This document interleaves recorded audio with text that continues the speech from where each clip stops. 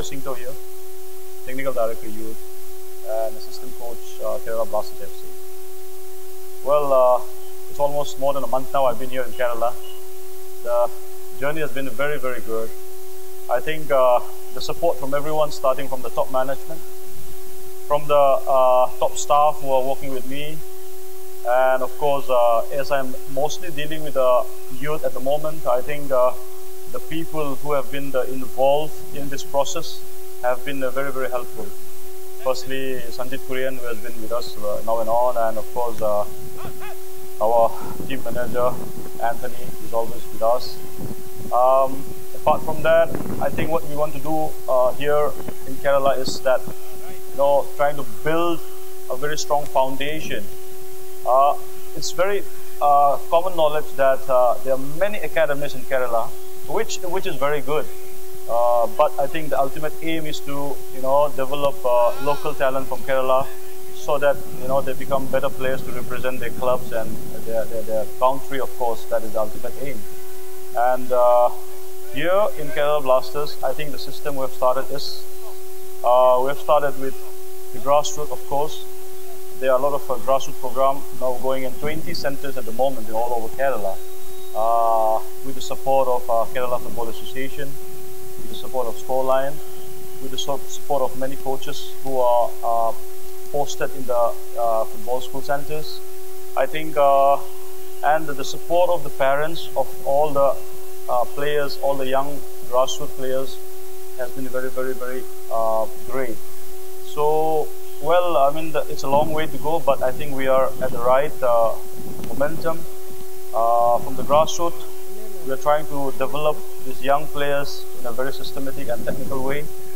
And of course, they proceed to the next level where, we are planning to set up some center of excellence, development center for the elite players of every age group. I think the process is on, and from there, of course, the best talents will get an opportunity to play in the AIFF organized youth leagues, under 13, under 15, under 18. This year, we have under 15, under 18 teams playing for the youth league. Under 13, of course, there was planned, but I think this year we thought it's better to go for under 15, under 18. So I think we have started our training at the moment. So it will go on until the league starts.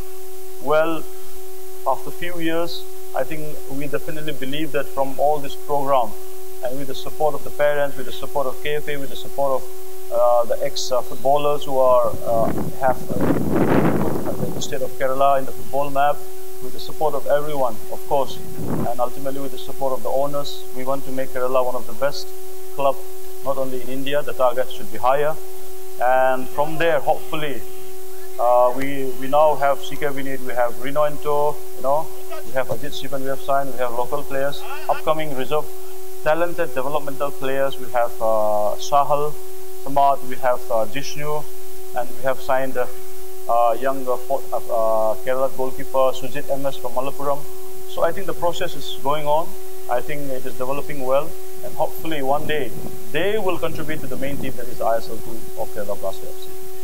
Well, it's not an easy task, but I think the people involved here are so passionate. Wherever I go all over, I've been to Kasaragod, I've been to Kannur, I've been to Calicut, I've been to Thrissur, I've been to Guruvayur. I think the people, the response from everyone is so positive. It makes us work to work more harder to help to develop football in Kerala. Of course, we also appreciate the other academies who are working, who are having academies. We wish them the best. Ultimately, we have one target, that is to bring top players from this state, and hopefully they play for the country, and of course represent the topmost league in ISL. That is the target. Thank you.